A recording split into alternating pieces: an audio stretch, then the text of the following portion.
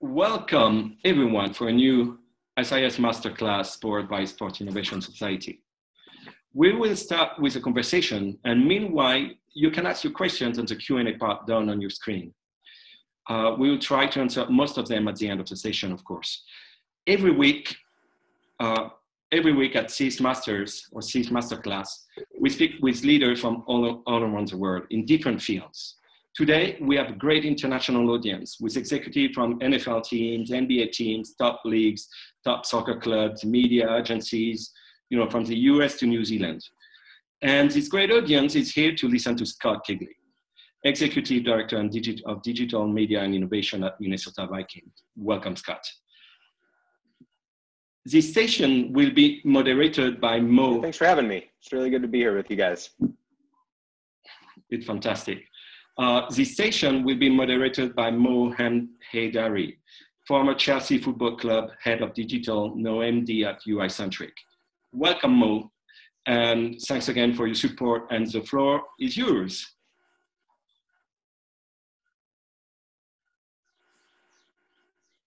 Thank you very much, Arno. It is a pleasure to be here.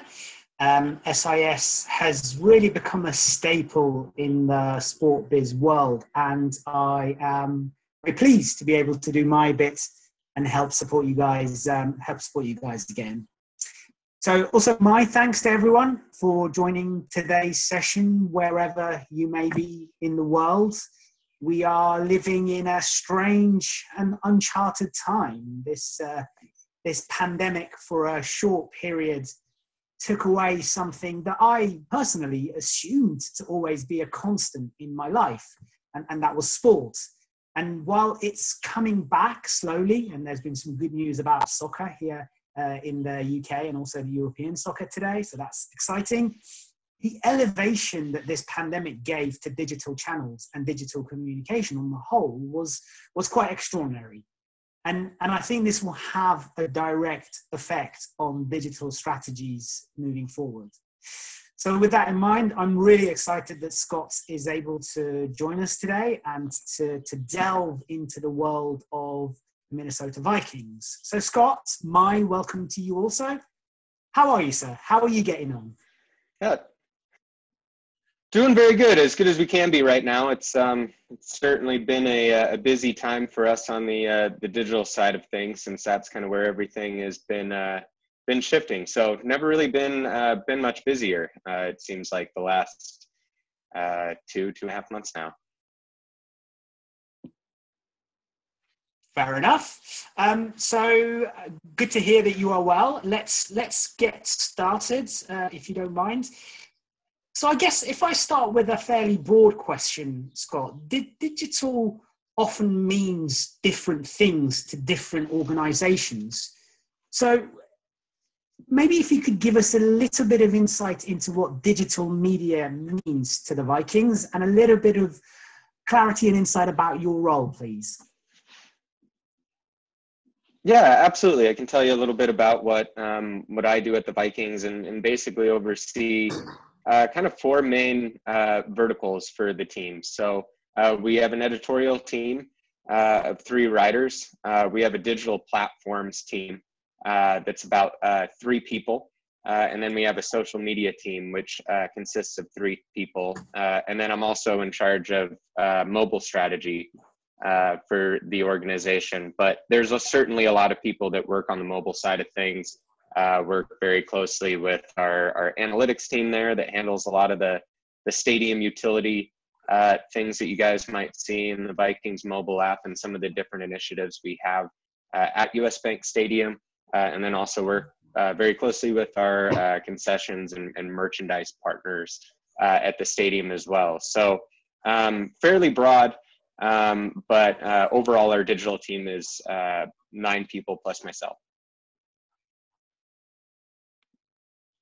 Thank you for that. Really good to hear that. I guess let's pick up the current situation. It's something that we can't really get away from with this pandemic. How have you guys fared? How has it affected your general operations at the Vikings? Yeah, I think The current situation is certainly stretched, I think, what we all thought of digital content. It's given us for better or for worse, an opportunity to kind of rethink and reimagine what the fan experience looks like now. People are clamoring for sports content. They're as passionate as they've ever been. So for us, we're thinking about it, quite differently, especially, on the NFL side, probably different than, a lot of other leagues. The pandemic, the outbreak happened when we were in our off season. So we didn't have to, immediately cancel games and things like that. But the NBA and the NHL and Major League Baseball have gone on hold, and some of the European football leagues have had to go on hold. We actually that happened for us in the off season. So a lot of the big questions were around the draft and the release of the NFL schedule, which is, late April and then early May for the schedule release this year. So we were able to focus on those tentpole events and really figure out how we reimagine those experiences. The draft was supposed to be held in Las Vegas. The NFL had some pretty extravagant plans for what that looked like, and welcoming the Raiders to the city. But the NFL did a fantastic job with a virtual draft. And on the team side, we did a live happy hour show on before the second day of the draft, and did a Zoom call like this, and brought different players and alumni into the broadcast. And it was a very unique situation, and people are broadcasting, and they're broadcasting not from our brand new studio that we just built a couple years ago in our new training facility, but people are at home trying to do this on home internet connections and things like that. So those have been obstacles for us to overcome, of course. But I think that we've come up with some pretty unique situations, or pretty unique experiences for people, and I think that they're looking for more content from their teams right now, and not less. And within that, did you prioritize any of the platforms that you're on, any of the social or the O&O platforms, or was it more of a case of try to feed the fans wherever they are? Yeah, to be completely honest, with a lot of the programming that we do and the situation, you have a finite amount of resources, and some of these shows. The team, we're not the only one doing these types of shows, but there's a lot of people who are on conference calls really trying to get those things done. As they are broadcast, you're not in a control room. So our focus was, if we're going to put this amount of effort into this happy hour show, or our production team's also done a Vikings at Home show, which we are live on our social platforms. We want to make sure that it gets the greatest amount of exposure that we possibly can, and it's exposure for to the fans, exposure for our partners who are on those shows as well. So we've tried to make sure that we can stream that. The happy hour show that we did was broadcast on YouTube, Twitter, Facebook, our website, our mobile application, and then our connected TV application, Vikings Now. So when we put that much staff and resources into something, we really want to be able to maximize exposure. There are some things that we do specifically on other channels that are outside of kind of that traditional production, that we try to multicast in a lot of different places, whether that's kind of some workout series that we've done with our cheerleaders, or announcement of kind of at home activities and things like that. So we also have some international social media channels, and in Germany and the UK, that are localized accounts on Instagram or Twitter or Facebook groups. So we've had to kind of rethink our strategy there too, and how people want to interact with us. on those channels as well. So there has been kind of, some cases of focusing on unique pieces of content for the individual platforms, but we've really put a lot of time and effort into some of these shows, that Vikings at Home show, and then our Vikings virtual happy hour show that we've done, and trying to, disseminate content in that fashion. And how about yourself? How, on a personal note, how have you found the lack of other sports? I know certainly I've struggled a little bit. As I said, sport was always such a constant. There was always something to watch: football, rugby, golf, tennis. But that sudden stop I found difficult. How have you found it, and how have you got around it, if at all?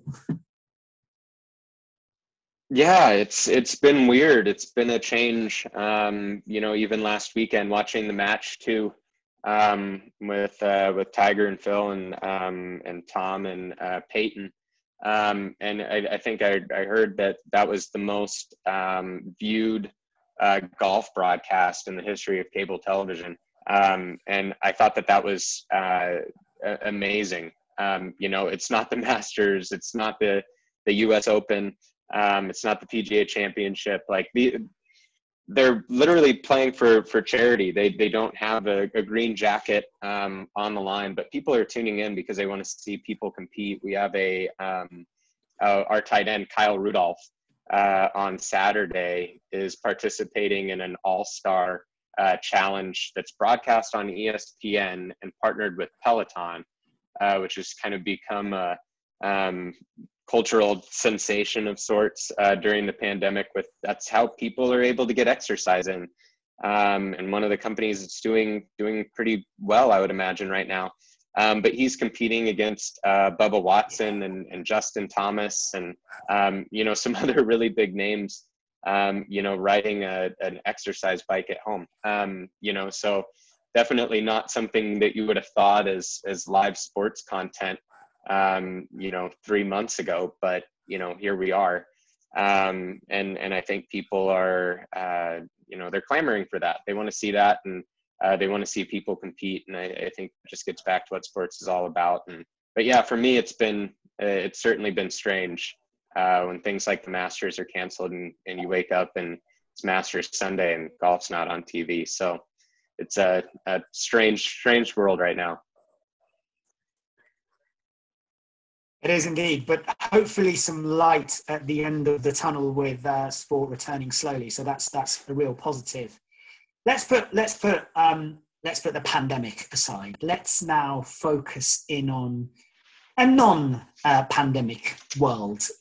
So I just wanted to, I suppose, get under the skin of how you guys go about planning out a typical year and a typical season. How much of it is reactive? How much of it is proactive? Maybe if you could just give us a little bit of insight about how you go around and go about strategizing would be great.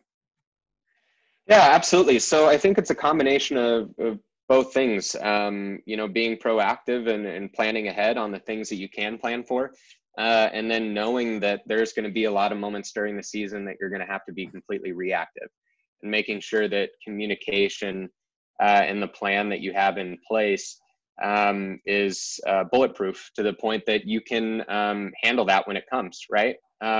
So to give you kind of some examples, we know that we're going to, open the season, and, we're going to come up with a plan for week one and kind of what our campaign looks like going into the season and how to get fans, fired up, right? Like that'll happen every year, no matter who we're playing, no matter where we're playing. But each season kind of takes on a little bit of a life of its own.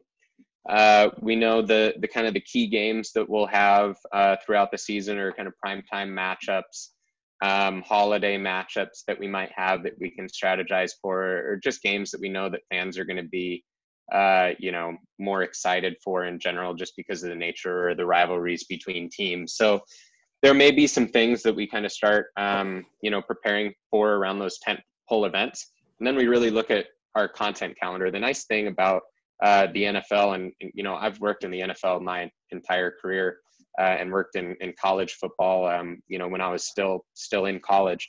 So I've been in some form of football for around 19 seasons now. So I guess I can't really speak to what it's like for Major League Baseball teams or NBA teams, but having talked to some of my counterparts at those different in those different leagues, the advantage that the NFL has, from a content perspective, it's very cyclical. We know that, typically we're playing on Sundays, sometimes a Monday, different times during Sunday, a Thursday game thrown in every now and then. So those types of things we can kind of plan for that week from, Monday to Sunday. And that's what a typical NFL week looks like. So we can plan our different content series going into the season. We have a lot of different social content series, how we engage fans from a push notification perspective throughout the week, when news typically comes out around injury reports, when pieces of content are posted. And for the most part, for the NFL, it's kind of rinse and repeat in between, with a few things obviously changing in between. But you kind of know what to expect from week to week, and certainly things that you're going to have to react to. But there is a lot that we can be proactive with on the front end. That being said, there's a lot of moments that you can't prepare for. But you want to be able to have your team internally be able to react when that moment happens. So, some examples, you have kind of a walk-off win. We had a huge playoff win, which I think we're going to talk about a little bit later, a couple of years ago with the Minneapolis Miracle. That happens, it's complete chaos on the field. And so your team, is used to, you go down to the field. Well, this is what happens if we win. This is what happens if we lose. These are the types of things and roles and responsibilities. Well, something that you didn't know that was going to happen, which is now really the greatest moment in franchise history happens. And you have to react to that. And there's nothing that you could have done to prepare, or really prepare for that moment. But you're prepared from the standpoint of who's doing what, how to communicate between your team, figure out what piece of content is kind of the most important at that time. And really it's kind of a little bit of a fire drill, but you're getting everybody together saying, you're doing this, you're doing that. This is how we're going to switch things up because this just happened. You good. Like, let's go. And make sure that the fans see all the great things that, either our social team or production teams captured, and try to get that out as quick as possible. So you're still going to have moments like that, no matter how prepared you are. But we have a pretty good team, internally, from our production teams to, our digital teams, to our game day entertainment team, our marketing and graphic design team that we work very, very closely with, that's responsible for a lot of the things that you see on our social media channels. So we work very closely with a lot of those folks. So it's really, trust in those people to be there, with you when the bullets are flying, and then communication too. Great, thanks for that. And really, really interesting what you say about those moments that you can't really plan for, because more often than not, they are the most human bits, and they are the bits that will garner the most interest. And it is always a challenge, and it is a constant challenge, and that's something we certainly faced at the club. So, because there's only so much planning you can do. Anyway, post-season is also an important aspect from you guys' point of view. So can we just learn a little bit more about some of the campaigns and what you're hoping to achieve in terms of post-season, and why, please? Yeah, absolutely. I mean, that's one of the sayings in the NFL, that's a brand new season, right? So we treat it as such. And because of that, if you're lucky enough to get into the postseason, and you understand, that doesn't happen every year. The NFL has so much parity that when you're able to get to the postseason, you got to take advantage of it from a fan engagement standpoint. And it also elevates, in a lot of ways, your brand from, you have like hyper local through, a lot of games throughout the season, and really put on a national scale, and, international broadcasts increase, for those games. And, it's seen by a larger percentage of the country. So, you have to take advantage of that when you can. And you're on a much bigger stage than you have been throughout the regular season. So one of the first times we really did that was going into the season that we hosted the Super Bowl. It was going to be hosted in Minneapolis, and we talk a lot about what the messaging is going to be. We have a lot of different people, in our organization that weigh in terms of, how do we come up with something that is authentic? How do we come up with something that the fans are going to resonate with and the players are going to resonate with, and ultimately fits the football message, that our head coach and general manager and our team internally are trying to convey. And that's pretty difficult to do. When you come up with a marketing slogan, and you're kind of tossing around like what these things could mean. It's sometimes, I always just say like, these are just words like that we're making up. Like, how do we make them mean something? Like that, they have to mean something. Otherwise, you're just coming up with sayings. And so one of the things that we talked about going into that year, and we had somebody in our discussion that said, like, hey, let's embrace home, and kind of what home means for us. It's a unique situation. And so, we talk with kind of all parties involved and kind of came up with some options and ultimately settled on the slogan, bring it home. That leads to then the discussion. You start from there. And then you think about how you're going to kick this thing off and how fans are going to see it for the first time. And then our production group's involved, and one of our producers, Nate Vaughn, came up with a concept to really make it a lot more grassroots of a feel. So we sent out messages to the local mayors of Minneapolis and St. Paul, and to alumni, to celebrities. Snoop Dogg was in the video.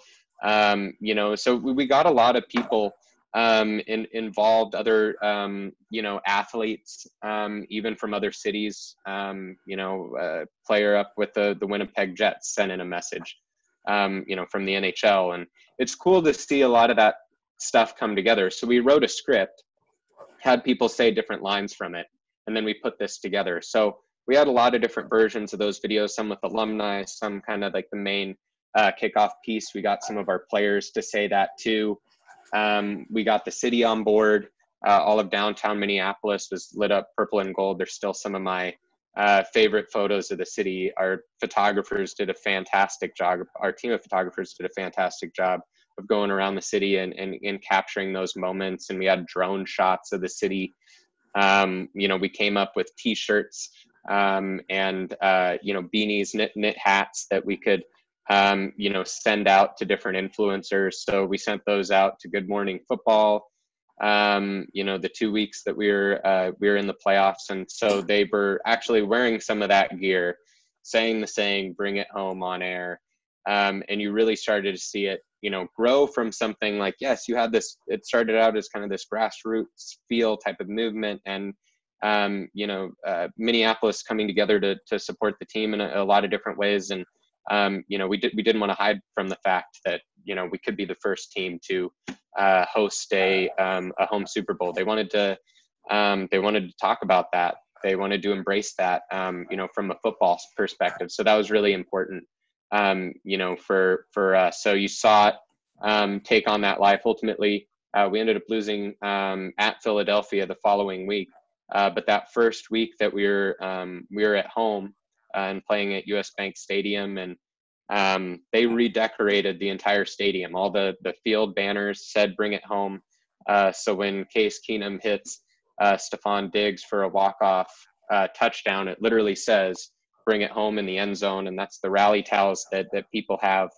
And one of the things we talk about is it's got to be more than a moment. Like, that moment was really special as a football moment. But the impact that it can play in people's lives is immeasurable, right? So to be able to capitalize on that, and people who are at that game are going to remember it forever. And hopefully they remember that campaign, or even still have some of that gear that they can take as a keepsake. We made sure that it lasted more than the 5 minutes that they're celebrating and it's sheer chaos on the field or whatever it was. But we made sure that it lasted more than just that day, because of that campaign. And, our teams didn't throw the pass or catch the ball or any of that type of stuff, but we can help it, be even more memorable, to some of our fans. And that's what's special. That's what we get to do, that, and kind of the reason that we really love what we do. It's interesting how such an embryonic idea such as bringing it home can generate such a fantastic campaign that becomes all encompassing and, goes through to everything to masks and t-shirts, as you said. So great to hear about that. And, obviously very sorry about the eventual outcome on the field. It would have been fantastic. You mentioned players there. So, and one of the things that was always a constant challenge at the club was gaining access to the players and being able to use them in collateral. How does player access usually work at the Vikings? Yeah, I mean, you obviously coming from your background to understand how that goes. And, to be completely honest, we have a great relationship with the players on the roster. And, Vikings Entertainment Network, which is the group that I fall under. And maybe I should have mentioned that at the start, but Vikings Entertainment Network is kind of split into 3 or 4, verticals, depending on how you look at it. And, it's my group on the digital side, our broadcast and production groups, our game day entertainment group, and then our production operations, some of the more technical side of what we do from a production standpoint. But it's been around, long before, I joined, the Vikings in 2015. But because of that, we've been working with a lot of these players. We've had a lot of consistency in the organization. So everybody's been working together for a pretty long time. So the trust is there, and it takes a while to build that, and you need to be there, and you need to be, talking with the players and coaches and getting to know them as people. And because of that, there's, a lot of trust from the player side too. And then right now, as well, and during the season, we have a fantastic PR team that we work with as well, that sets up a lot of different things. And there's a lot of different asks on players. So being cognizant of their time and understanding what they have to get done from a football perspective, and not stepping on any toes there is really important. But it's a balance, and our organization does a great job with making sure that everybody's working together towards the same goal, and you're getting the access that you need. And our PR staff's making players available throughout this whole time on Zoom calls like this with the media. And they've participated in some of the at-home shows and happy hour shows. And it's been great to see, not only on some of those shows, but like some of our current players interact with each other, or interact with a media member who may be on another show. But we even had a current player, Chris Boyd, with a former player, Brian Robinson. They were also on one of the happy hour shows, talking about how they both went to Texas. And Chris remembers being a really big fan of Brian, and he's like, I'm gonna like kind of fanboy a little bit, right now, like I'm just like freaking out being on a call with you. And those are like the authentic moments. And some of those things that this current circumstance actually affords you. It gives you the ability to connect people like that may have they hadn't met before that, but seeing them meet and just be authentically excited to meet each other is pretty irreplaceable. It's a pretty cool moment.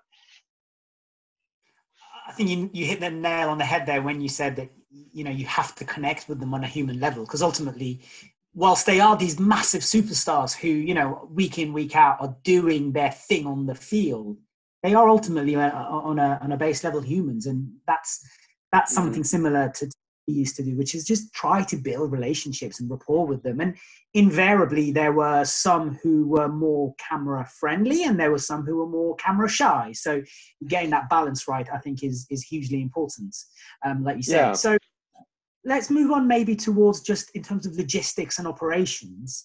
Are there any tools that you use? What have you found affecting in helping you manage your publication calendars? Maybe just a little bit of insight into how you manage that. Yeah, so I tried to write down a few things because I wanted to make sure that I didn't forget something, because normally you do, especially when you have to go through and kind of list a bunch of things. Probably the main tool, for us from a, and I mentioned this earlier, but communications is really, really important. So, from 2006 to 2015, I was at the 49ers, and the last couple of years that I was there, had started using Slack. And that was really, really effective for communication between our groups. We even had, once Levi Stadium was built, people were kind of in different pockets, even within our same group. It was kind of spread us out a little bit.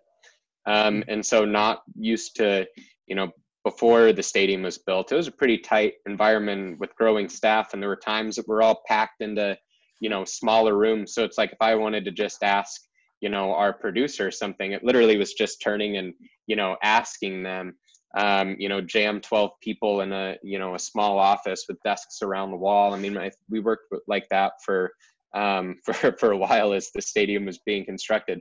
So you go from a situation like that to then needing to be able to communicate in real time. And I've kind of seen how it's evolved for us from that being kind of the first use case to then when I came to the Vikings, staff was spread out between 3-4 different buildings. We hadn't opened US Bank Stadium yet. We had the main training facility. I had one office at the training facility. We had offices downtown next to the US Bank Stadium construction site. Across from our training facility, there was another building where accounting and legal were housed out of. And then we had people ultimately at the ticket office too. So you have 4 different buildings, and how people, and even in our training facility, people on different floors with our production team and trying to communicate.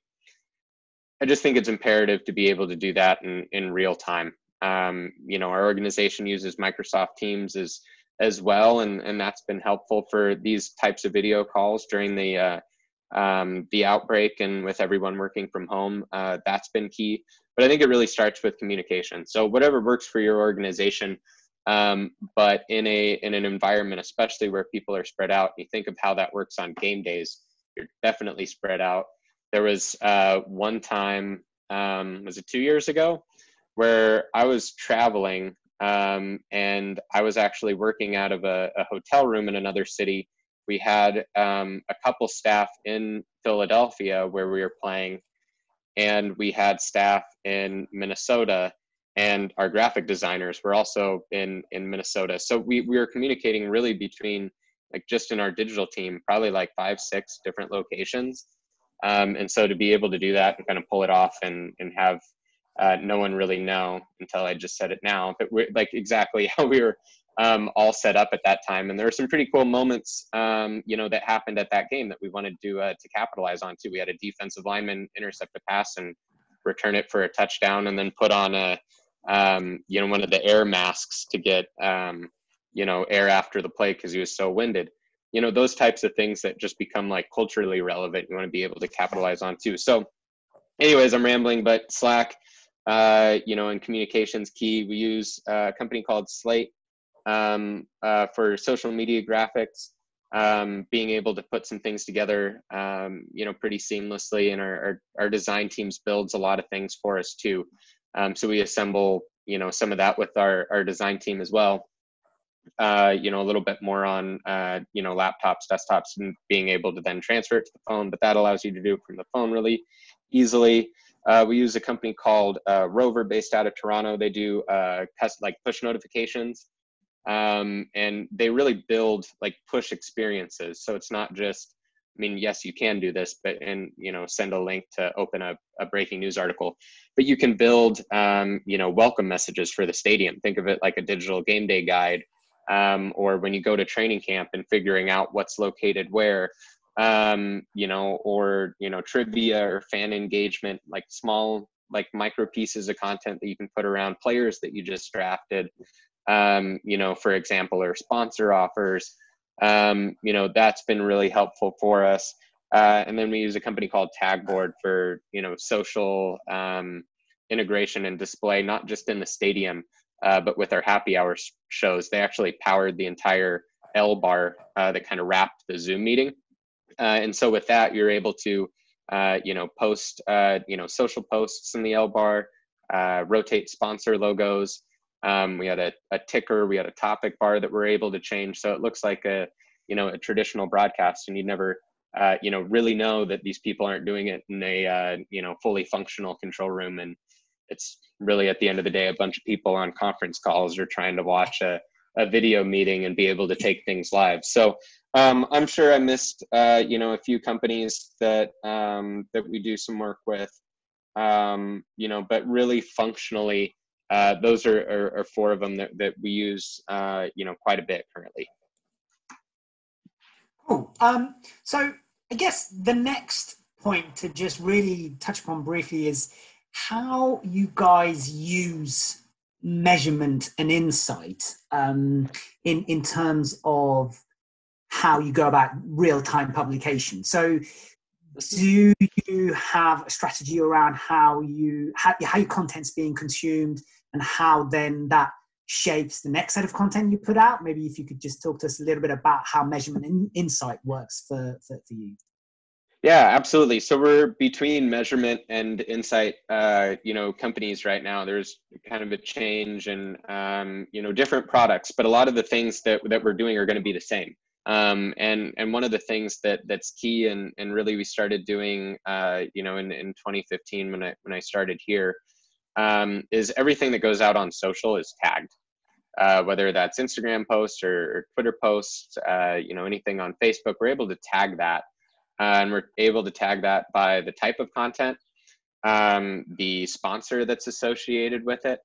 And ultimately, we're able to have a lot of that at our fingertips. So say, our sponsorship team came by and said they had, somebody who's interested in the, on the road content that we do, our, we do kind of an in the lobby show when we travel. Say, like if they're, to use that for an example, we're able to then immediately pull that information in a matter of seconds. So that's not going back and looking at every tweet and every post, but we're able to do that in real time. And then we can marry that up with the digital side of things, which everything from our mobile app to our website to our connected TV application are all pulled in through Adobe Analytics. So we can run those reports in a similar fashion. But I think one of the hardest things to do is really marry the two together from, social to from the digital side and putting together one cohesive, view of each piece of content. But the way that we have it set up allows us to do it as fast as we possibly can. And then, we're looking at weekly reports for both digital and social, and then being able to kind of see, yes, some things are measured, across the league. And so we're able to see how we compare to 31 other like businesses in the other clubs. But the most important thing for us is really, how we compare to ourselves year over year, week over week, but being able to benchmark against, some of the things that we've been doing in the past and trying to get, a mile an hour faster here or there. And those things add up,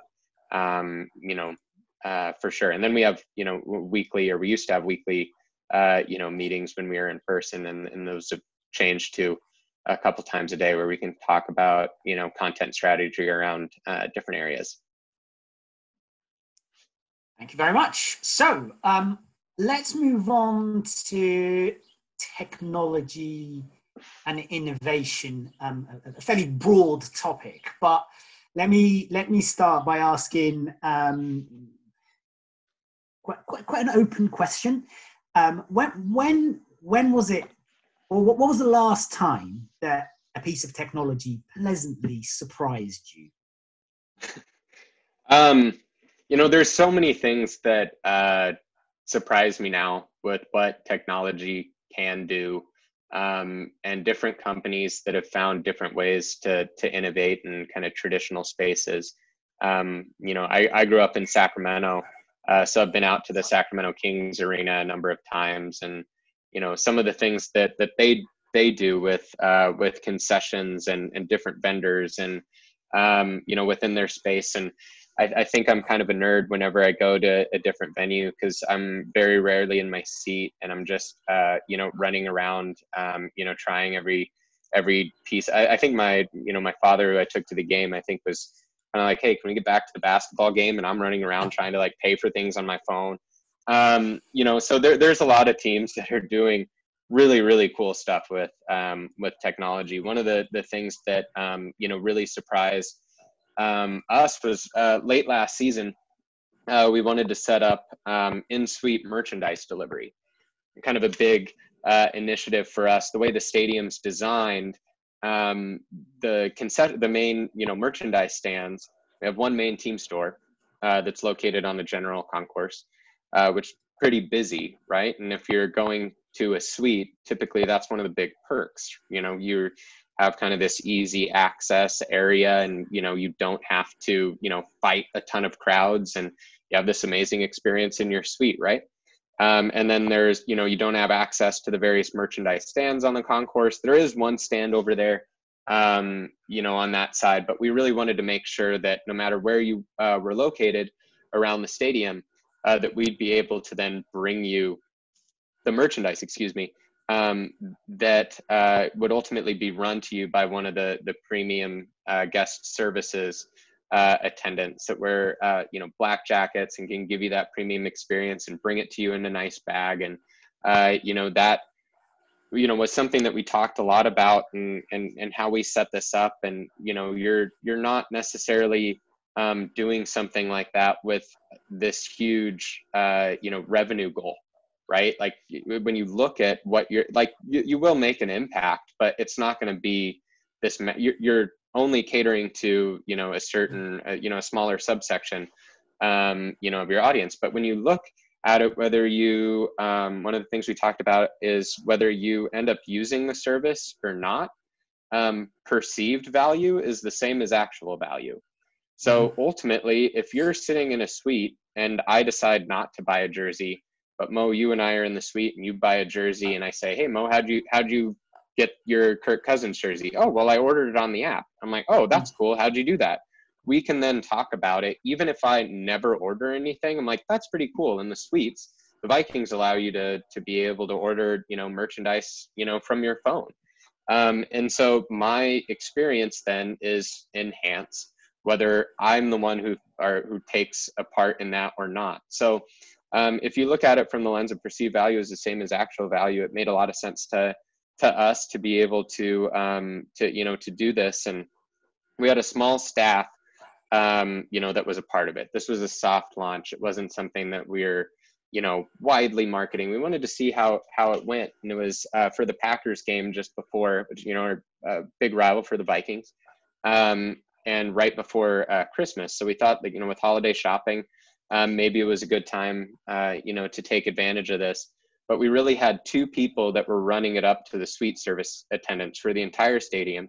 We had two people that were, in charge of taking the order and then going to pick up the merchandise as the orders came in. So you're talking about, 4 or 5 people that are really making this happen for an entire stadium. And so we were talking about like, okay, well, and we put some promotional items in the suites and, for people to find, so we did promote it in that fashion. But we were talking about whether, people would necessarily do this, and, people want to be able to try things on. And, well, are they going to, in a stadium, be able to, they want to look at it, they want to touch it, hold it up, see if it fits. Would people do this? And so I remember that group of us, that we're in charge of trying to pull this off, standing around, one of the team stores the day before the game saying like, okay, well, what's a win? What's kind of our over under? Like, what do we think, people are going at? Like, how many orders do you think we're going to get? So I was like, okay, well, maybe like over under like 10 or 12, like, do you think we get like more than like 12, 15 orders? Like that'd be great. Like, we only have a few people. We just want to see how this goes. It's a soft launch. Like, that'd be great. If we just like know this works, it's a win. And so, we had some people, go like take the under, And I remember saying, well, I think you're going to find one suite where you're going to get like at least maybe like 5 orders from one suite, or you're going to get the tech savvy suite that's going to kind of up the numbers for everybody. And I was like, I'll take the over. I think we're going over it. I think we'll have around like maybe 20 orders, like would be fantastic. We had over 60 that first week, and nobody came close to, predicting, 60 orders just among the suites again. So not like the premium clubs, just the main suites of the building. And so it's just like wildly successful for us, and something that we did again in week 17. We kind of changed our strategy. We actually had slightly less orders in that second week, but we changed, some of the items based on learnings, and actually overall sales increased, in week 17 too. So I think that was one of the last times, or the most recent time, that I was really surprised by one of the things that we were working on from a technical standpoint. Went better than we thought it could or ever really imagined. Again, I think you're right. That the value it adds to that experiential feel for those in the suites is really quite important. Like you say, you might not have a big revenue add, but really just making them feel important and making them feel, oh, this is quite easy. I think it's really good because it does become a talking point. Mm-hmm. On that technology trend, I know you guys have also been dabbling with augmented reality, and I also think you've got some really interesting things coming up this season. Could you give us a peek under the bonnet what you have in store in terms of augmented reality, or is it top secret that you can't talk about? Yeah, I can give you a little bit of insight to some of the things that we might have going on, this year. But we've worked with a company called Zapper. They're based out of London, on augmented reality for 3 years now. This will be season 4. And so we started, we're still a team. We do playbooks, a game day magazine that we put on every seat. There's a lot of sponsorship revenue tied to it, and it's a good service for fans because they're able to, consume some of our editorial content and, something that we believe in as an organization. But we thought, okay, well, if we're doing these, and I looked at it as an opportunity, and like putting 60,000 of these on every seat, like we're literally putting, flyers in somebody's, more or less, in every stand. There's a way that we could use these to, get people ultimately to download the mobile app if they haven't already. Because we went, we're full digital ticketing, and 99% of our guests every week come in using digital ticketing. Really outside of some of the ticket transfers that you do to the other team or coaching staffs or things like that, without that, we'd be at 100%. And, kudos to our ticketing department being out in front of that and believing in digital ticketing years ago that helped us, get to that point. But we wanted to, going back several years, we wanted to incentivize people to download our app and be able to go in using the Vikings app and ultimately take this piece of content that we've created and augment that to some extent. So if Kirk Cousins is on the cover, you can scan it, and then Kirk Cousins comes to life, has some sort of message for you. Or, I believe it was an Adam Thielen cover, one of our wide receivers, where you could actually tap through and you saw, photos of Adam Thielen through the years, even dating back to like him as a kid, right? So those are ways that we can kind of enhance that experience, and that leads to the main story that's in the magazine. So we did that for 2 years, and last year we had a commemorative cup that we had come to life. So sponsored by Pepsi, and you're able to scan it, through the Vikings app. And we had one cup that was an offensive players themed cup and one that was a defensive players themed cup. And with, using Zapper, you were able to scan the cup. It looked like a player then kind of leaped out of the cup and onto like this virtual football field. And for the offensive cup, you'd swipe left or right to dodge tacklers, or defensive, you're trying to tackle, the runners, the people running at you. You got a score. And at the end of it, we used some of our player celebrations. So Dalvin Cook, our running back, he calls himself the chef. And so he does the kind of the stir the pot, movement quite a bit, or like after he scores a touchdown, or having fun with, a camera or something like that pre-game. But stuff like that our fans really engage with and thinks pretty unique and pretty cool. And so you could pick which player's touchdown you wanted to emulate. So you pick Dalvin. He does his celebration. The camera then turns on you. You do your celebration, and it looks like you're celebrating on the video board. And then you can share that on social media. So we're kind of taking that to the next level this year. Kind of, because of the unique situation, we don't have anything kind of locked in right now. But planning for, what it looks like if we have commemorative cups, if we don't have commemorative cups. How we can take some of that content and use it. At some local concession stores, or just have content in the app available for everybody. Because I think one of the things that, I've loved those concepts, and I think they did exceptionally well, but we wanted to kind of take those to the masses a little bit. They're a lot more of a target audience and focused on people at the stadium.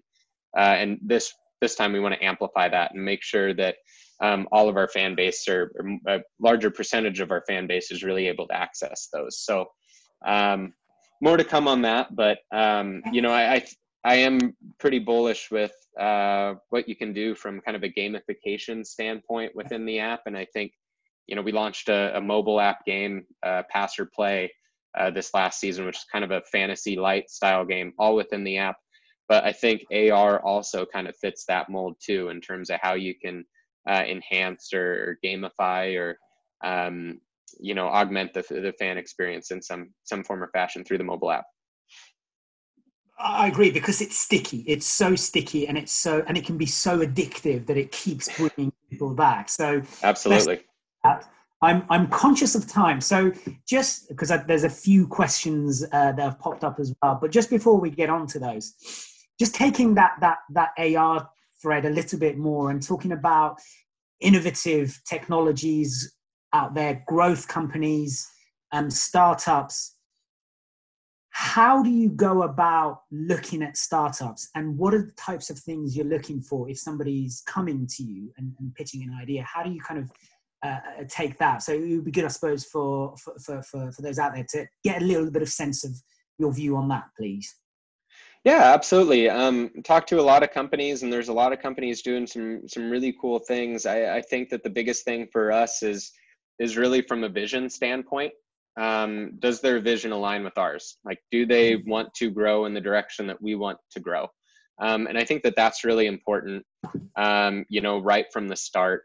And ultimately, you have to build, these are, like, I hate the word vendor, right? Like, if you do this the right way, you guys should be partners in this, and from the, the technology side too. I think it's important for them to look at a team and find a team that shares their vision, and especially when you're starting, and build really deep with them as opposed to building wide. We don't need a company that tries to be everything to everyone. And I think a lot of times that can lead to you falling short.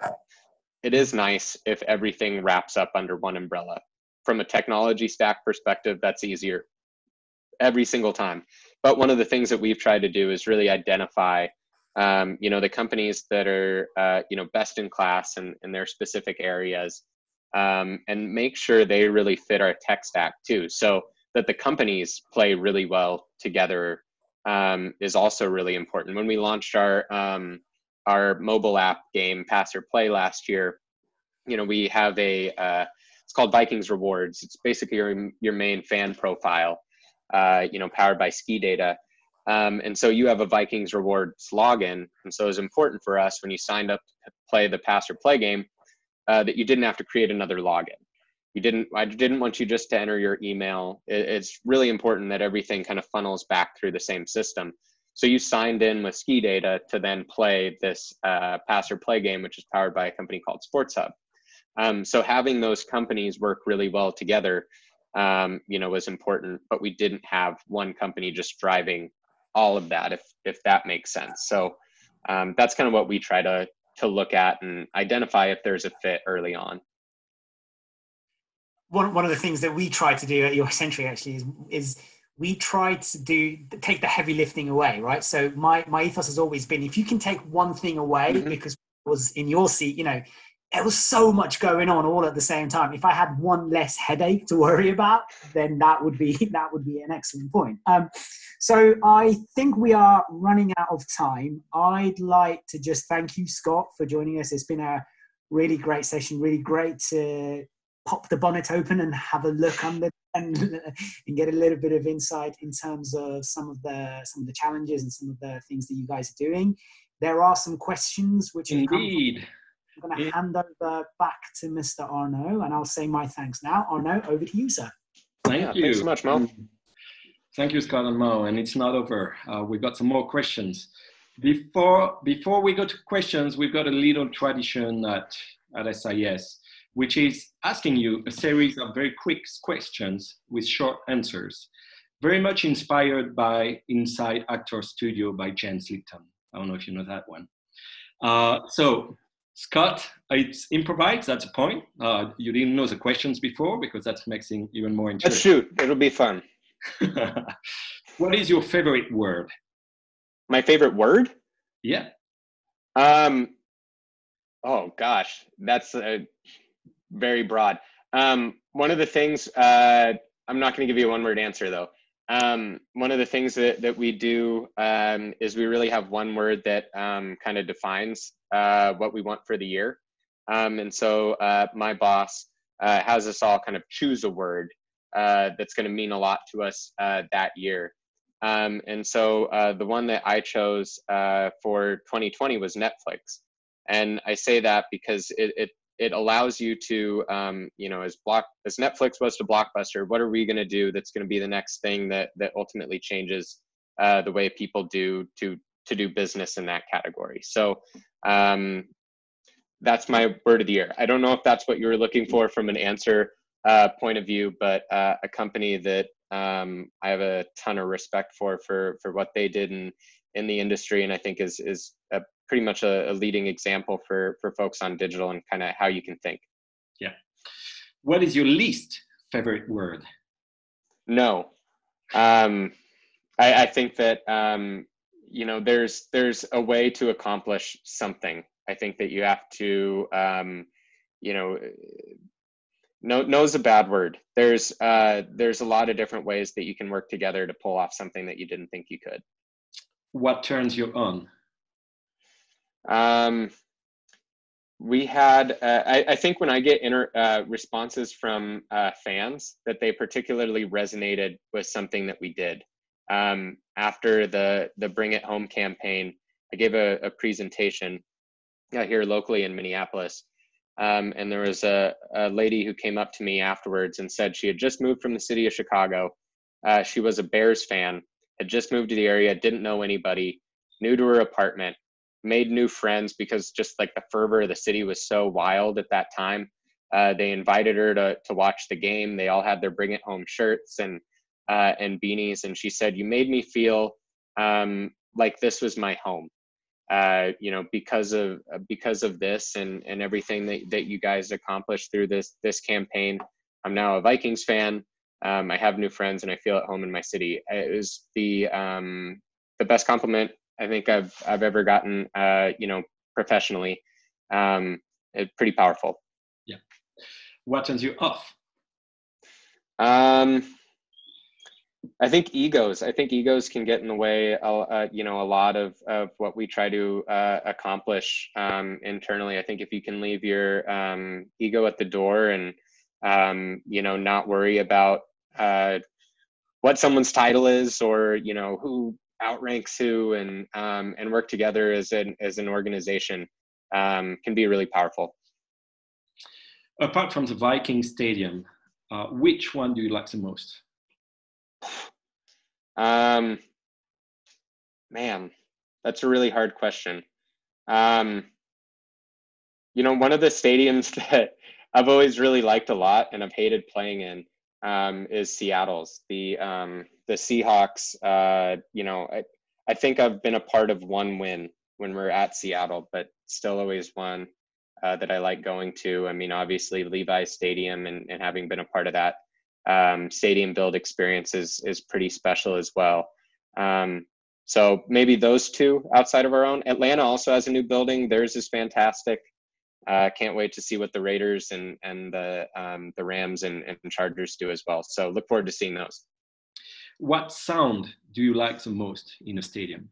The Skull Chant pregame. It's, I think, the best fan tradition in the NFL, but kind of taken from, and if it's an international audience on the call, they probably know the Icelandic, war chant and what the soccer team did when they were making a run. I believe it was in the Euro Cup a number of years ago, but adopted that transition, worked with the Iceland national soccer team that kind of gifted that to us. So now we have a drum, 2 beats, everybody raises their hands over their heads and then chants Skull. But pretty wild atmosphere pre-game and when they decide to do that at various points throughout the game.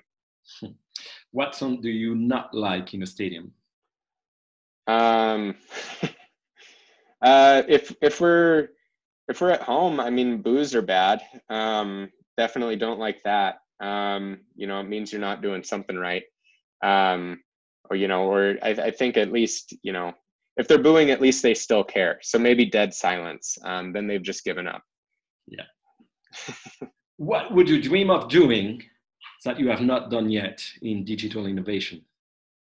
Oh, well, in digital innovation, I mean, in my career in general, the goal is always to get a Super Bowl. We'd love to be, the team that helps bring a championship to the state of Minnesota.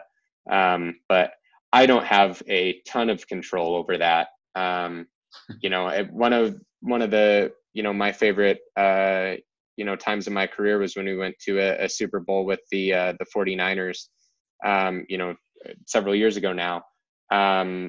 But I think that was just a fantastic experience. Such a unique circumstance. We ended up losing the Super Bowl, but for 2 weeks and for the one, week that we were in the city of New Orleans interacting with fans, I thought was fantastic. So just to go back to, a Super Bowl and be able to, come up with new and innovative, campaigns and ways that people can interact, not a better feeling in the world. It's quite a rush. Do you think one day we're going to have a virtual game on Fortnite like we had Travis Scott doing? Maybe. A lot of things are going virtual. I didn't think there was going to be a virtual all-star Peloton race on Saturday on ESPN, but there is. So, I think a lot of things will go virtual. What profession other than your own would you like to attempt? Oh, what profession other than my own? That's tough. I always thought I've always been fascinated with flying. Had an uncle who was a pilot. I knew that I wanted to go into journalism, from the time that I was in high school. And of course that evolved to become digital. But, I always thought I wanted to be a sports anchor. Now I'm much more behind the camera, but I've always been fascinated with that too. Like if it was something that was completely outside of what I was doing, it'd probably be more that, something in the air. If heaven exists, what would you like to hear God say when you arrive at the pearly gates? That's very random. Maybe, well, you didn't screw that up. Ultimately, I think all of us just kind of want to, leave this place in a better spot than how we found it. So I think going out, whether it's, personally or professionally, to be able to know, that we did some good when we were here would mean a lot. All right. Let's go back to the questions, normal questions. Let's run them. One question for you. One of your big friends and, Rob Alberino, the one who contacted us, by the way, thank you, Rob, mentions that a good storyteller loves people, listen to them. And stories come from both players and fans. How much do you use fan content? Oh, maybe the most recent example was just last year during the playoffs. But we did quite a bit, especially with fan content. And I've always enjoyed meeting fans. I think it's one of the best things that we can do as digital marketers is not, always be behind the keyboard and not just be on the football side of things, but when we have fan rallies, whether it was in New Orleans or in San Jose before the 49ers game, but we're handing out scarves and rally towels to people and kind of put on these various rallies. We sent we were in contact with all these fan groups that we were getting in contact with on Facebook and figuring out who was having a watch party, and we worked with the NFL to send shooters to some of these various places. So when we defeated New Orleans in New Orleans, a huge win and come from behind fashion, and amazing moment with our quarterback after the game too in the locker room. But being able to then see all of those reactions from all those different watch parties, we made a video, kind of a compilation video, and posted that online, and that did extremely well. But then ultimately, just to be able to talk to people one-on-one is fantastic. To be able to understand kind of what they're going through, or why they like these rallies, or how we can improve them. Or I'll ask them. I'm really big on a survey of one, and if you do a lot of surveys of one, it can be pretty powerful. And you don't necessarily have to send out an email with a form to fill out, but being able to meet people and hear their stories. And just to give a Rob story, while I can, when I was at San Francisco and we played out there, we decided we wanted to do we wanted to find a 49er supporters group in London. And I worked with our contact at Twitter UK. It's like, and he was a 49ers fan. So he said, "Hey, I know just the guy," and put us in touch. And so I had a phone call with him, and I'll never forget what he said, but I just was like, "Hey, give me it's harder. You guys are, what was that, like a 9-hour time difference from San Francisco? I think it's 7 from 6 or 7, depending on the time of year, from Minneapolis. But those games are really tough to watch. And especially, 49ers games were usually the later kickoff. So you're looking at, 1 o'clock Pacific time. So now that game's kicking off at 10 p.m. In the UK. That's a tough sell to get people to watch. So I've always admired the dedication of international audiences to be able to do that. But I asked him, I said, "Why'd you become a 49ers fan?" And he said, "Well, they started giving out these keychains and these," he's like, "I think it would be like your American Cracker Jacks, right?" And a friend of mine got and when they're kids, pulled out the prize that's in there. It's a Dallas Cowboys keychain. And he said, "Okay, well then I wanted to go get, my box." And he pulls it out, and it's a 49ers keychain. And so he said, "Okay, I'm a 49ers fan. You're a Cowboys fan." They were rivals, at that time. And so they always had something to cheer for and do. But you realize kind of like the touch points that you have with fans, and how a lot of teams or a lot of people are looking for a team to root for. And ultimately how you can do something that's meaningful for them, that they have a reason to root for you. Otherwise you're just randomly, throwing a dart at a board and saying, I'm going to root for Chelsea, right? Like, but if you have a reason to root for them, it makes it a lot more impactful. If you didn't have something necessarily handed down from, your uncle or, father, or whoever, in your life, was a fan and handed that down to you. So I think that there's a lot that we can do. Oh, and then we also, then when we were out there with Rob and one of our producers there at the Niners, Will, actually showed up in their home. They invited us in, and we set up cameras, and we interviewed all of them, and hung out with them. And I still connect, even though I'm at a different team now, with them on Twitter, and they've stayed friends over the years. So really powerful. When you decide about your planning, your resources, internal, external, what are the key criteria you use Rodman was mentioning, for example, that their criteria was both business and emotional connection. What are the criteria you use to decide, and how do you work on budget allocations? Got it. Yeah, I think when we talk about kind of a new concept, we talk about it checking, 3 boxes, right? Is it good for the sponsor, right? Like you mentioned, generating revenue. So ultimately, is it going to, fit what the sponsor is looking to do with the team? Is it good for the fans? So is it creating good content at the end of the day? And then 3, and this is a hard part, but I think ties in a lot to what partnerships in professional sports could and should be, is it good for the team? And how do you align with, a brand that can bring something else to the table? And I think of what we did, James Corden does, the carpool karaoke. And so a few years ago, we did a Vikings karaoke, and Hyundai provided a car for it that we could just use for basically a month.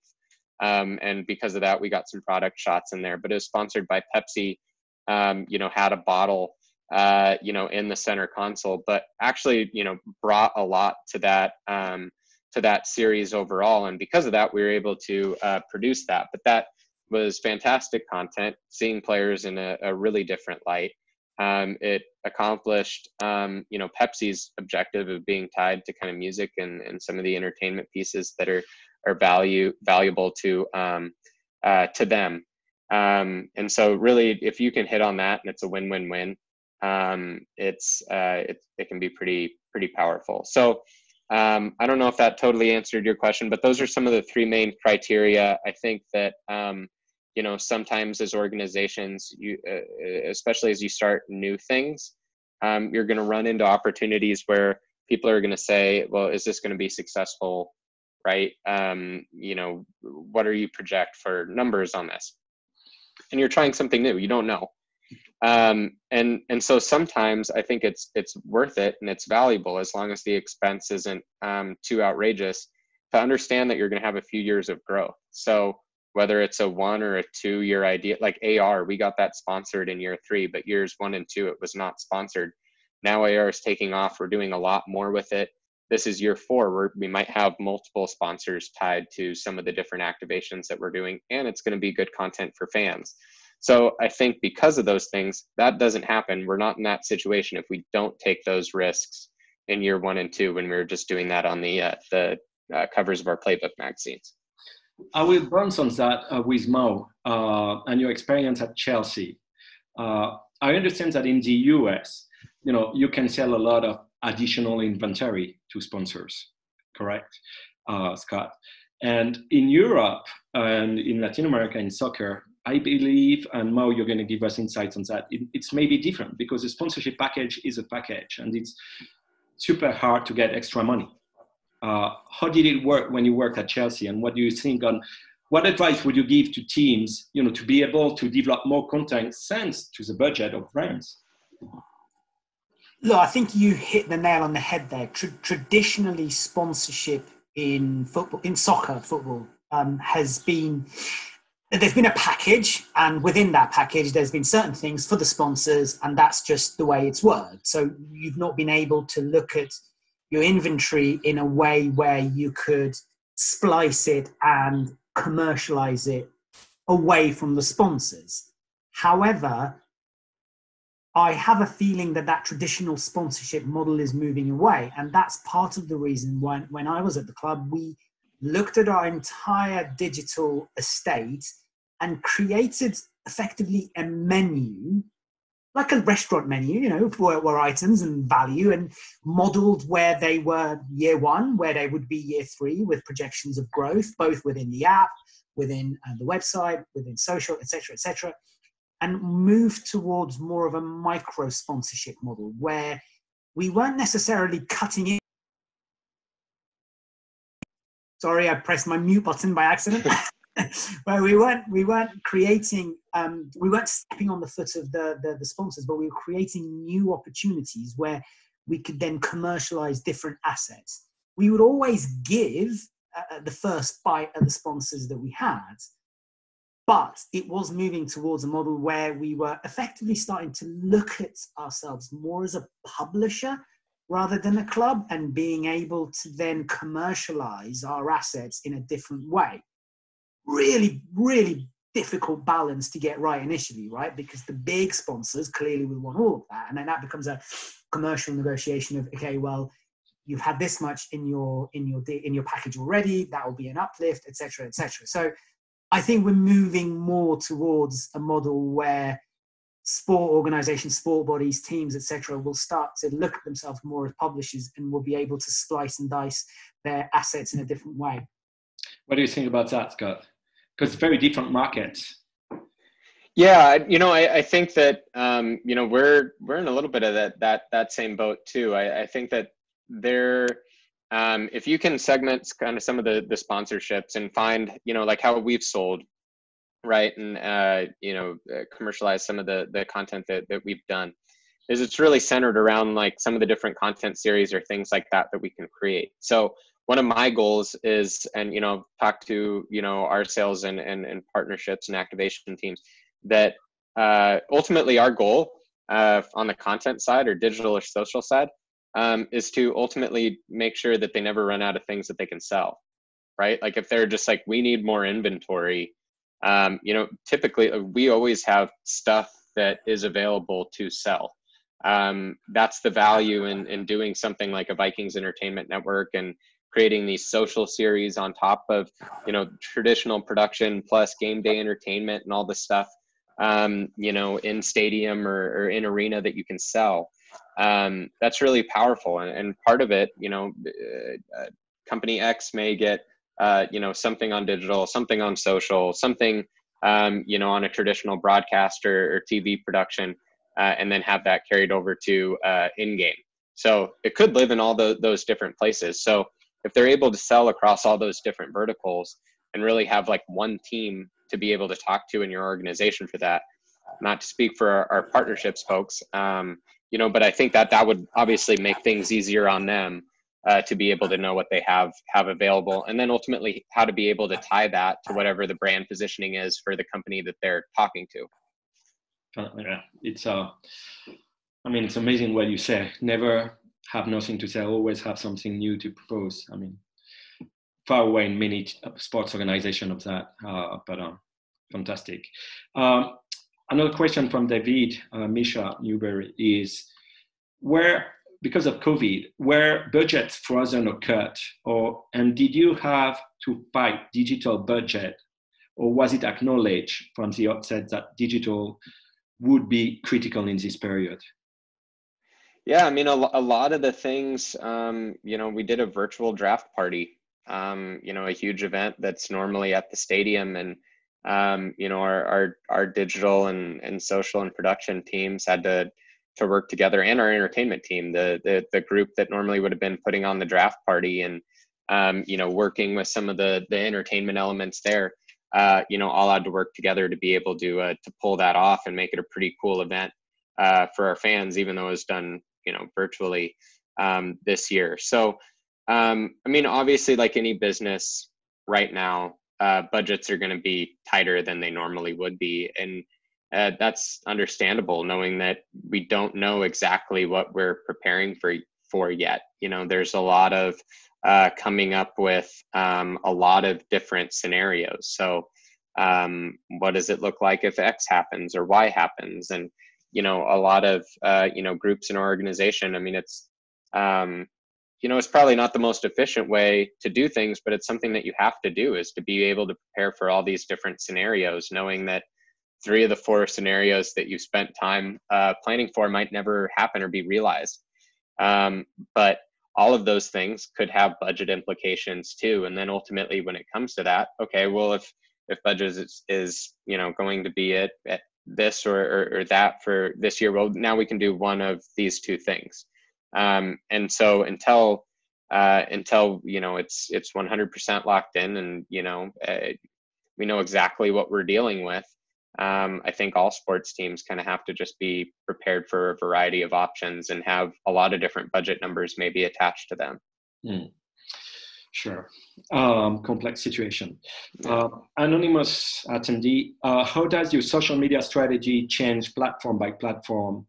And how are you planning for the future with new platforms like TikTok? Yeah, so it was, I'll be completely honest here. You know, I was a huge proponent of Vine back when Vine was around, and we started a concept in San Francisco that we called the 40 Viners, where, you know, we were doing a lot of things with 6-second videos, and we worked with an artist who I've kept in touch with, and we still work with him at the Vikings. But we started that concept with Vine and kind of moved it and transitioned after Vine went away, and then figured out how we create this kind of short form, you know, video series, and kind of how that could live on a lot of different platforms, and how it kind of evolve to fit other platforms. And I think that there's certain elements of different platforms that cross over. Some don't, but there are some things that are similar.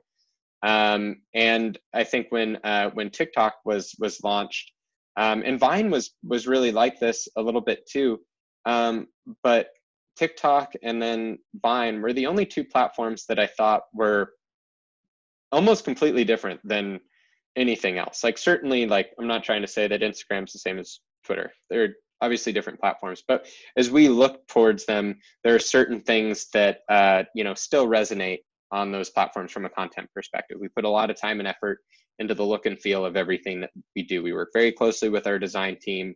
You know, we're not going to, you know, send something out and that could look any better, right? So curated Instagram feed and making sure that look matches up with you know, the pieces of content that are going out on you know, Facebook and Twitter.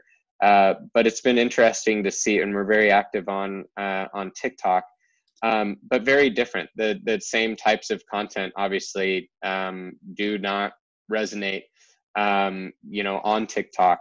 We hired a producer, his name's Alex Worley, who manages our TikTok account and comes up with some really fun and fresh ideas for TikTok that appeal to that audience.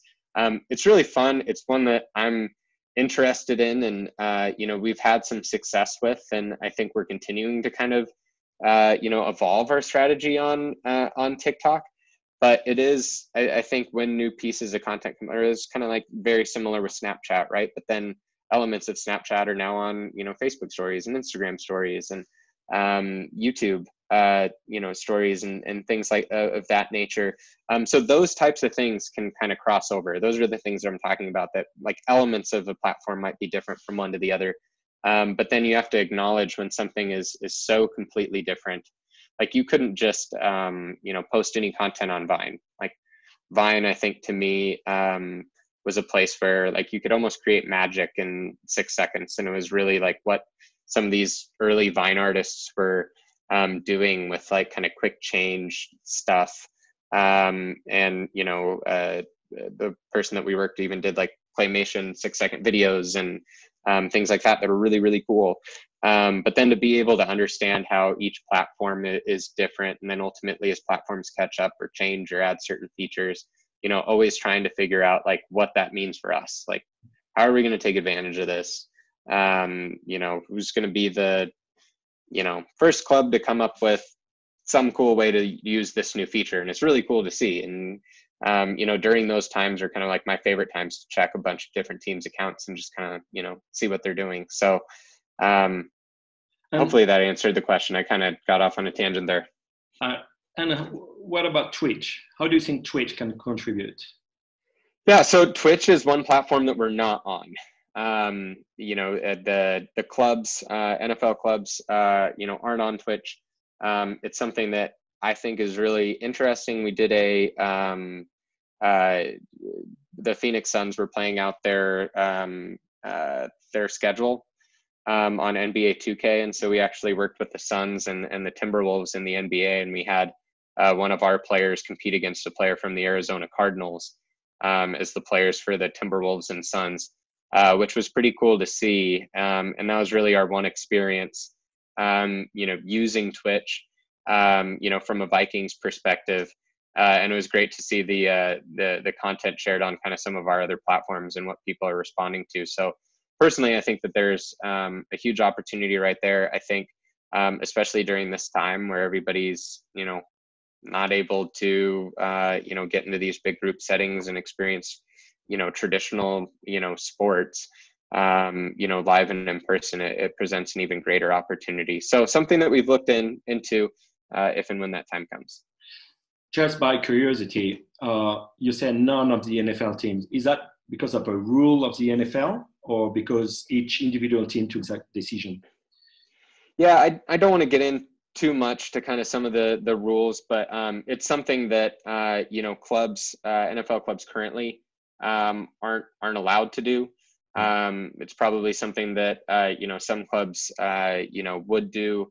But there are other platforms that we can look to stream on. And we had a kind of an esports, content series last year, Vikings Arcade, where we'd get some of the players to compete against one another. And that was streamed on YouTube, and had some success doing that, going that route too. But with our one time using it, it was really cool to see, especially what the Suns and some of the, the Timberwolves were great to work with on it too, and gave us some really valuable insight. Okay. A question, I will not go deeper on that. A question from Casper Heiselberg. Teams have shown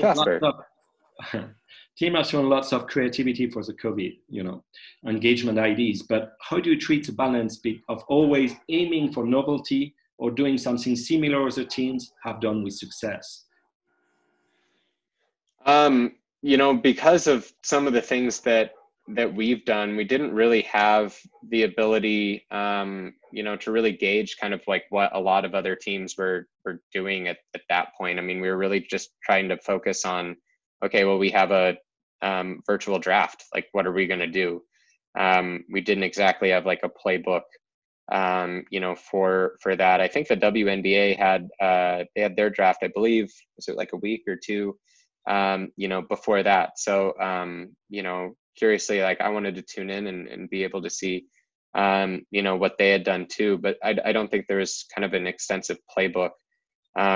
So a lot of it was new, and we were trying to figure out like what a virtual draft party meant to us, and, how you can take kind of some other concepts that, are a little bit more commonplace now. The virtual happy hours, that's how we came up with, like, everybody's been doing that with their friends.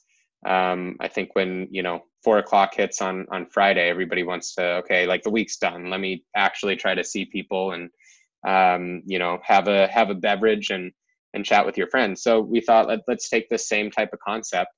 Miller Lite was the partner for us. They sponsored the draft party.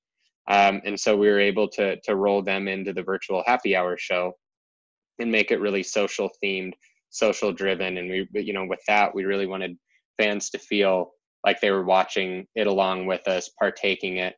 There'd be 7 guests on the screen sometimes. So, and really, really cool, guests that our team got to be a part of that, but it was highly entertaining. And I think that surpassed our expectations of what that could be and what that could look like. But I think now's the time in general, like if you have an idea and you think it has a remote chance of success, like, try it. Like there's not a playbook for any of this stuff right now, which is really fun. Like, and it's a weird time to say that, knowing like, how awful things, are around, the US and the world. But for folks on digital, like, you have to be able to take advantage and kind of seize the opportunity here. And I think one of my favorite things about my job, and really kind of why I enjoy digital and social media, is it changes all the time, whether it's due to, COVID-19 or new platforms, as you mentioned, starting, or,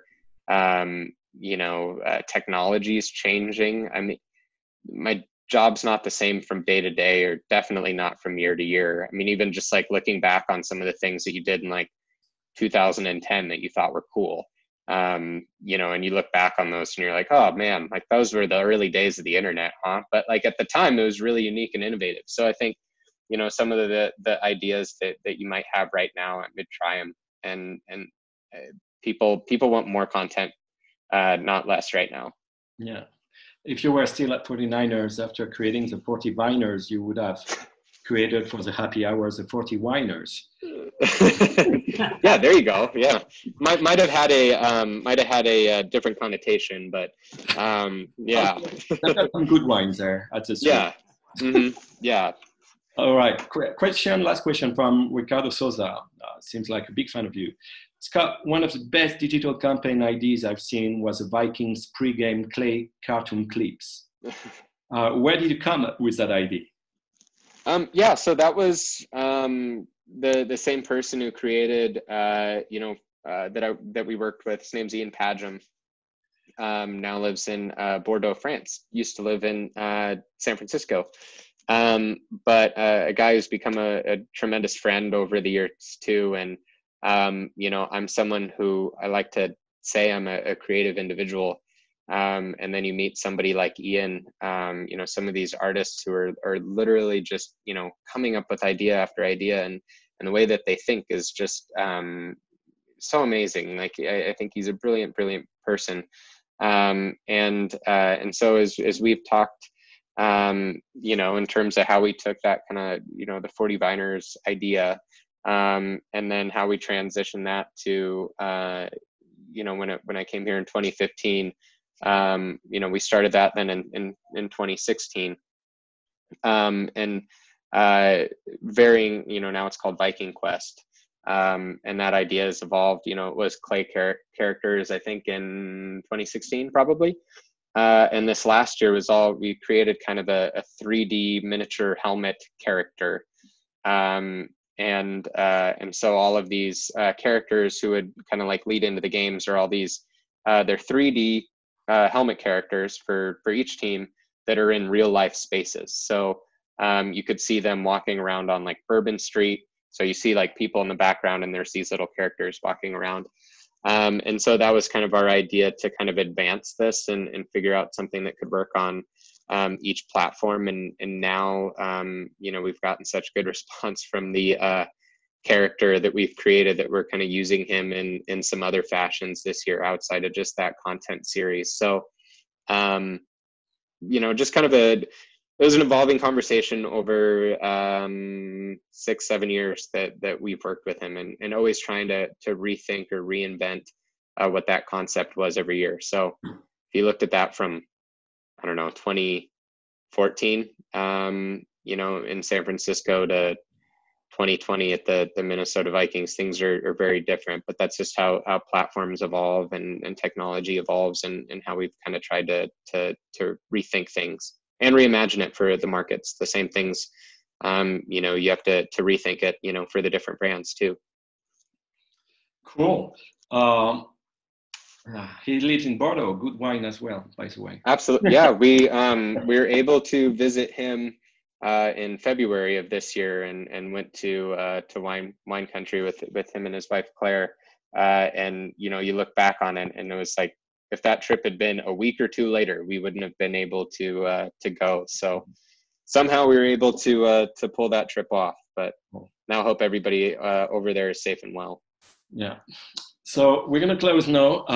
Mo, do you want a closing word? And after, of course, cut. Yeah, sorry, you caught me by surprise. We hadn't planned that one. Look, I think from my side, yeah, just a thanks to you, Arno, for the invite. A thanks to you, Scott, for the conversation. As I say, sports is coming back slowly, which is great and fantastic. Will it come back the way it was a few months ago? I don't know. I don't think so. I think it is going to be a slow road to recovery for sports. I think other sectors have obviously been affected materially and much more. But I'm hopeful, and I'm hopeful for the future of sport, for the future of storytelling in sport through different technologies, through different user experiences, through experiential, through different products. And I'm really looking forward to seeing where it goes. So with that, I'll just thank and hand over to Scott. Yeah, likewise. I mean, just to echo that, I think it's going to be really fascinating to see what teams do, this season and when the NHL returns, and seeing what some of the European football leagues are doing, and how they engage with fans. As bad as things are, it can be exciting from an innovation standpoint, and how people work through the new challenges that they're faced with. So looking forward to seeing what everybody does in the digital sports landscape over the next couple of years. But this has been great. Thank you so much for having me. I mean, normally after these, I'd look forward to saying hi to people in person, but feel free to reach out on social or anything like that, and would be great to chat with anybody who might have been listening. So thanks so much for having me, you guys. Thanks to the two of you. Great conversation, great insight for everyone. Next SiSMasterClass Masters will be with Finn K1 next week on Wednesday. US Olympic Committee Summer Sports VP, talking about the process to get more Olympic golds. And the next SiSMasterClass on Thursday will be with Mauricio Pedrosa, talent at ESPN, talking about the transformation of storytelling in sport, another topic that you like. So we keep on moving, we keep on sharing, and thanks to the two of you again. Cheers. Yeah, thanks so much. Bye. Bye.